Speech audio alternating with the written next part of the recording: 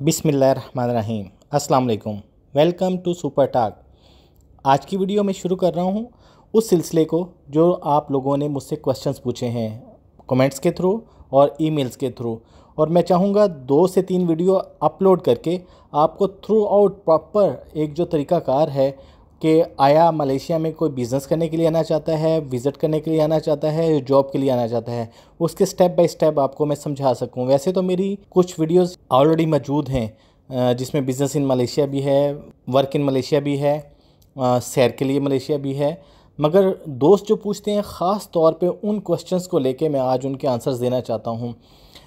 एक फ्रेंड हैं, जैसे उन्होंने पूछा है, उन्होंने मेरी वीडियो देखी और वो चाह रहे हैं कि can I register a company in Malaysia, can I register a company from outside of Malaysia, और should I go there first on visit visa and then regulate a company या रजिस्टर अ कंपनी। तो मेरा ख़्याल है कि मैं basic information देने की कोशिश कर चुका हूँ पिछली वीडियोस में, मगर फिर इन वीडियोस को जो नई वीडियो है लॉकडाउन के बाद, कोरोना वायरस के बाद, मैं चाह रहा हूँ कि मैं कंप्लीट डिटेल आपको दे सकूँ। तो पहले तो वो फ्रेंड्स जो चाहते हैं कि मलेशिया में बिज़नेस के लिए आएँ और बिज़नेस किस तरीके का करना चाहते हैं और क्या बिज़नेस अपॉर्चुनिटी मौजूद हैं, तो सबसे पहले जैसा कि आप अपने कंट्री में मौजूद हैं, आप जिस कंट्री से भी बिलोंग करते हैं वहाँ भी अगर आप कोई बिज़नेस खोलना चाहेंगे तो अगर तो आपने छोटी सी एक फर्म बना के आपने बिज़नेस स्टार्ट कर लिया तो उसके लिए आपको इतने सारे डॉक्यूमेंटेशन की ज़रूरत नहीं होगी, और मे बी आप लोकल गवर्नमेंट का एक लाइसेंस लेके अपना काम शुरू कर लें या म्यूनसिपल कमेटी वगैरह का लाइसेंस लेके शुरू कर लेते हैं।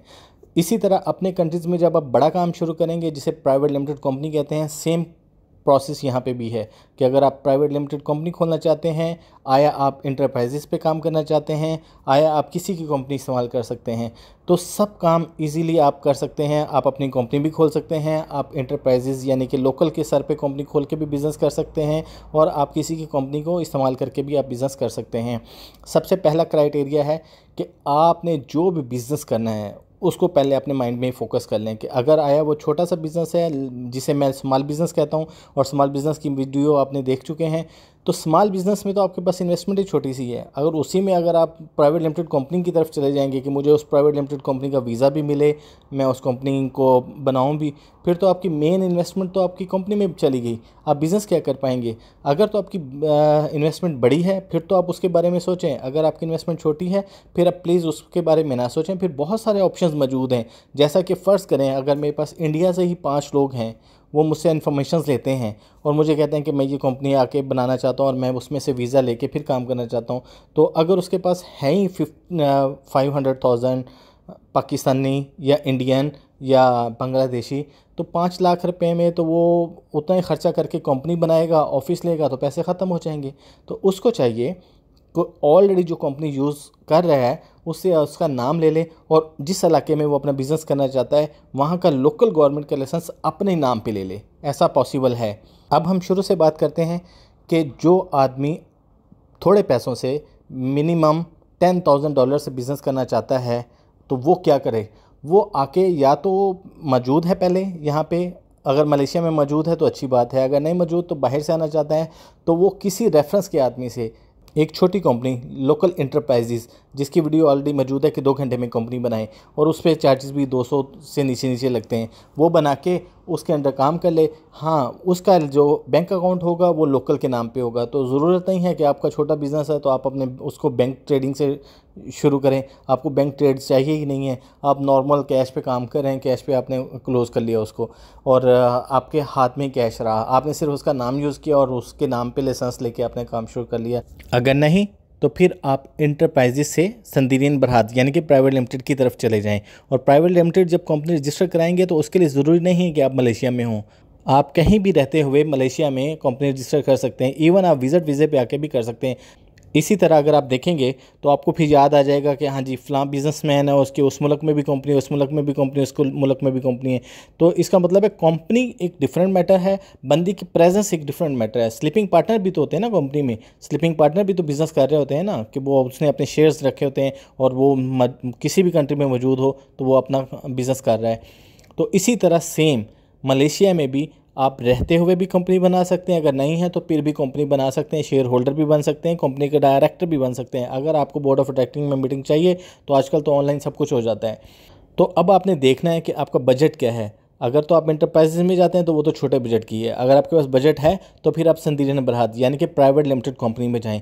प्राइवेट लिमिटेड कंपनी को जैसे ही आप कॉर्पोरेट कर लेंगे उसमें आपके वीज़े निकलते हैं। आप ये समझें कि इंटरप्राइजेज कंपनी बना के उसमें आपको वीज़े मिल जाएं, ऐसा पॉसिबल नहीं है। इसकी एग्जांपल एक आम सी है कि आप अपने कंट्री में एक बिज़नेस खोलते हैं। आप कहते हैं जी मैंने सुपर मार्ट बना लिया है। सुपर मार्ट बड़ा बिज़नेस है। अगर आप देखें तो सुपर मार्ट बना के आप कोई कहेंगे अपने कंट्री में कि ये मुझे सुपर मार्ट चलाना है और मुझे फॉरेन वर्कर चाहिए, कोई भी आपको गवर्नमेंट अलाउ नहीं करेगी, कहेगी यहीं से वर्कर लो, आपका बिज़नेस है, आप यहीं के लोग चला सकते हैं।